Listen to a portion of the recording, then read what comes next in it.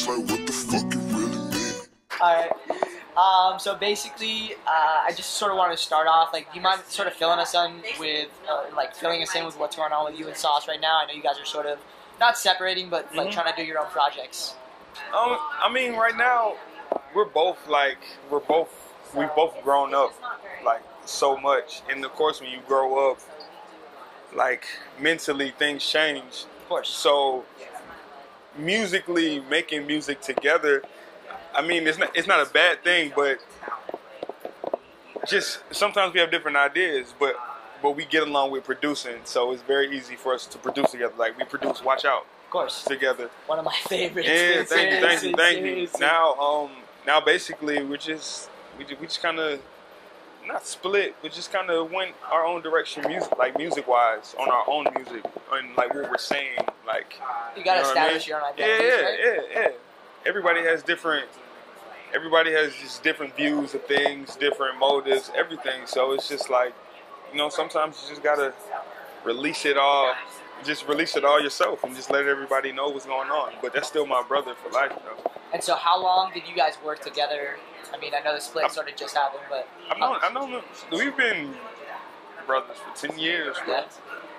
Almost 10 years, man. So like everything is wavy. We always support each other. Shit, we're probably gonna have, most likely, I see there being a show like as of now, like probably Post headline and probably Rich coming out opening and I'm opening. You never know, like we're still like we still have the Atlanta influence, so everything's going to be relatable. So we'll see how that goes. All right. It's a surprise to me. I'm just moving. Going with the flow, going with the flow, bro. Yo, I don't know if y'all know I'm Black Diplo. Yeah. Yeah, I didn't see that in any interview, so now I know. Oh yeah, that just like that project is coming. It is coming. I've already talked to him. I've talked to him a whole bunch of times. He's like one of the coolest guys. Like I remember one time when I first met him, he came to Atlanta and performed in this small club called MJQ. I'm like, yo, Diplo is performing in this club. So I'm like, yo, man, you just got to go out there and work. Like, and he just does it for like because he loves music. You know what I mean? So that's just inspiration. So is that where you met him? Yeah, I first met him in Atlanta. He came to Atlanta, and I had just made the Travis Porter song "Make It Rain." Yeah. And he loved that song. He would always play it. I think he remixed it. And there's another DJ named Heroes and Villains. He made. We love him. We love him. Yeah. And Daniel really introduced us. And like the first day I met him, he was like showing me little secrets and little like VSTs and plugins and everything. I'm like, yo, this dude's cool as fuck, man. I like this guy. He's a humble guy and he loves music. So. So tell me about the. You said you're planning to release your new what would you call it? Album, EP? Yeah, EP. EP. So it's on Zuli the label, but through Mad Decent. Did I read that properly? So how does that work? I mean, Zuli the label. That's anything I touch. It's gonna be Zuli. It's now Zuli the label. Okay. But so that's your label. But Mad Decent is the home. So they're sort of backing you. Yeah, they're backing it up. Gotcha. So we're gonna deviate a little bit. I'd like you to walk us through a typical day for you. 2016 has been very, very different. Like just in what I do every day. So really, I'm always thinking about music first and foremost. I don't know if anybody knows that. Everybody always thinks I'm just like high and like zoned out. But I'm really like, I'm thinking of songs I'm arranging in the future. Like, damn, this is going to be right here, this is going to be right here. I should change that. I think about that shit all fucking day. People will be talking to me, I really won't hear them. Because, like, my brain is, like, stuck on that. It's like it's bittersweet, though. Like, it's good and bad. Because I'm never paying attention. I'm, like, always on it. But, I mean, I basically wake up, probably roll a backwood, take a dump, brush my teeth. I usually wake up in the studio. I've heard that you like to sleep in the studios, or you did that initially. No, I still do. As much as possible. I actually sleep sitting down. Horrible, actually. My back feels horrible, bro.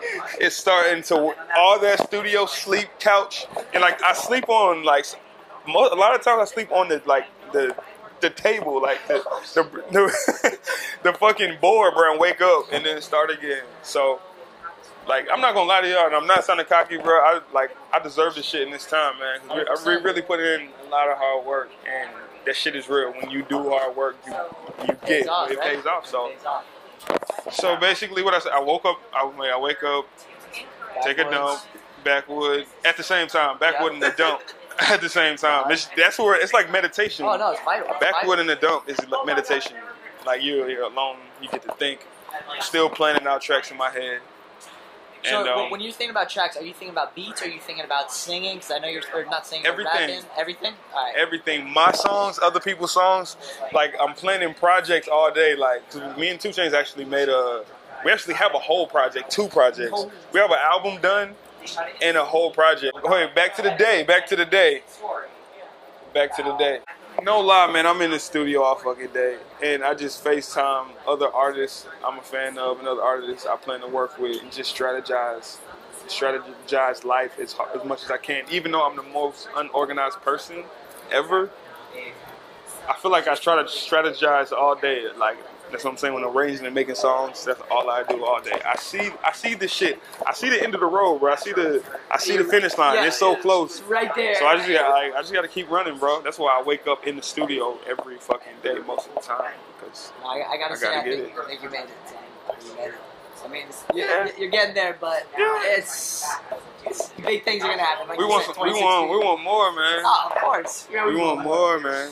All right, so I know you always talk about your influences and stuff, so just hit me with, I'd say maybe your favorite producer. It can be hip hop, it can be anything. Favorite producer right now. I would say Timbaland, George Clinton, All right. and Daft Punk. Favorite couple tracks, favorite hip hop track right now that you didn't make, that you didn't produce? Everything Larry June is making. Yeah? Yeah, that's my homie out of the Bay. We have a project. We're working on a project too. That's another project I'm fucking strategizing in my head. But all his songs, Larry June, he got Jug, everything, bro. He's fired. What else am I listening to? I mean, Drake's always fire. It's no fair. Have you worked with Drake yet? I know that was on your list. I have not worked with. I want to. I haven't worked with Drake. MIA? No, that's who I would definitely want to. I know you're working on it. Get her. Diplo's gonna make it. Gotta know. Tell me about how it was living with Travis, Sonny, Metro. Man, What was that like? It was an amazing experience, like living with all those guys. Really, because me, Metro, and Sonny, we've always been working anyway in Atlanta. Like, all the producers in Atlanta always collab. Southside, TM. Doesn't matter. Everybody just always links up every now and then at one studio and just be going back different rooms making beats with each other. Like, bro, I probably have over 50 beats with Metro and Sonny, just them two together, bro. They're just sitting on the computer, bro. Everybody's getting bigger and bigger now, so the time is spaced out. But the craziest thing about that is just we're all from Atlanta, so we have that same vibe, and we all know what we want to do and what we wanted to sound like. So there was no beef. Everything was so smooth. All of us just making beats together, bro. Just making beats for hours and hours, and of course partying too. It was in the hills. So shit, it was. We were getting after it. We were getting after it, bro. Like, I definitely understand how Antidote was made. Not only because I was there, but it was like, it's like it makes sense. Yeah, like the hills, like it was just everything made sense. But everybody's amazing in their own individual way. So with all of us together, even with Travis, he produces too. So even just with all of our brains together, of course, we're just gonna make some amazing, beautiful music, man. So tell me, sort of back to Diplo. I saw you are helping him and Sonny or Skrillex with the Jack U album, new Jack U album. Yeah, actually, we worked on about 3 tracks. The song, one of the main songs we did, is just like, it has like a lot of island vibes to it. So yeah, island vibes and the ATL sound put together with Diplo and Sonny. So yeah, man. And then so on the Diplo and Friends mix, it was November, I want to say. Obviously, you had a ton of tracks you guys produced, or you produced, or you and Sauce produced. A little bit of electronic in there. I wanted to sort of get your take on electronic music. How do you feel about it? Would you just throw that in there just to sort of go with the vibe? Did it just fit? Do you like that shit? It really just has to fit, because I'm not a person. I don't like forcing things, and I actually like simple beats, like simple music.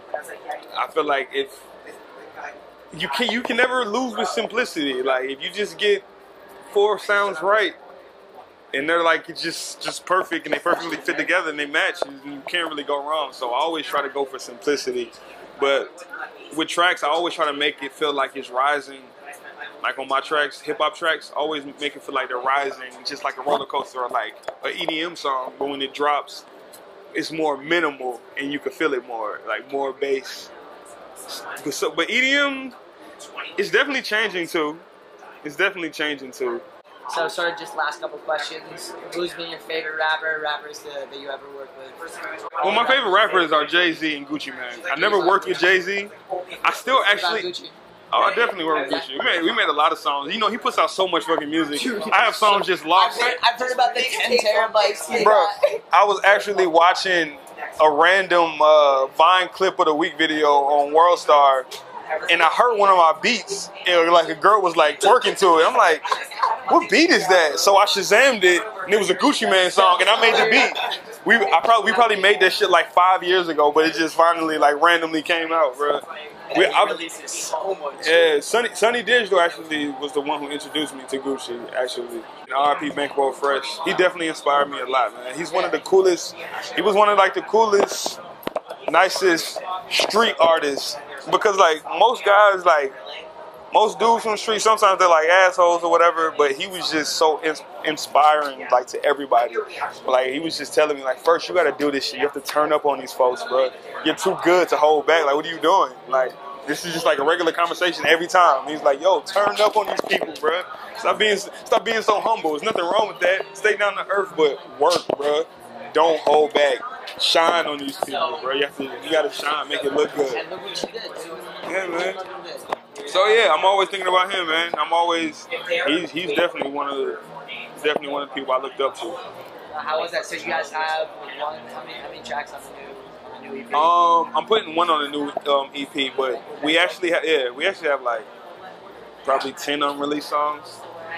So yeah, man, we actually have a lot of footage from like one of the last sessions we had. So it's just a crazy thing.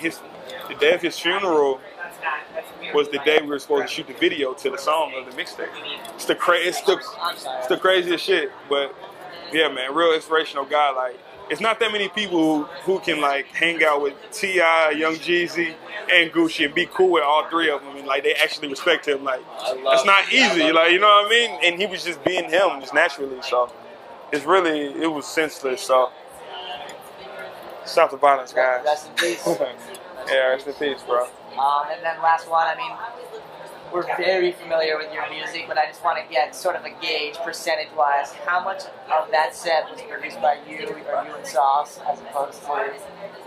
I would say... A lot of it was you, right? Yeah, a lot of it was. I would say 50-50, really. 50-50.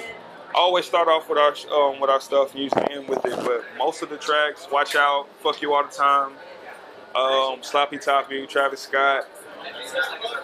Oh yeah, Wheezy and Rick Ross. Is that going down? I saw that you mentioned you wanted to work with them. I know you worked with Wheezy once, but you said you wanted to do a collab with. Yeah. See, the thing with Wheezy, I never worked with him personally.